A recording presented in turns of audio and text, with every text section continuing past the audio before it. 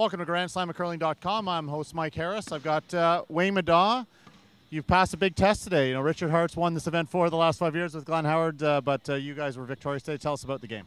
You know what, John Epping and Scott Bailey, wow, you know, they're great. And then I see Dave and Scott Howard at front end, and you think that's a team around for a long time. So, you know what, it was great just to be out there and, you know, being able to help out a team that's already fantastic. I'm just happy I can somewhat fill Richie's big shoes.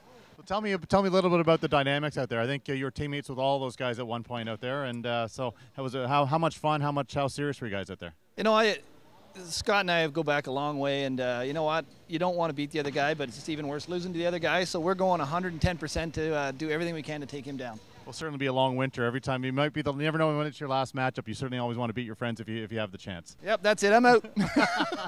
Anyway, congratulations. We're going to Kingston next. 5 rock rule. Give me your thoughts on that. You know what? I haven't put a lot of thought into it, but you know what? It's going to be exciting. A lot more rocks in play, and sounds like with a lot more junk in there, I'm going to throw a lot more hard ones. Well, that's what you like, isn't it?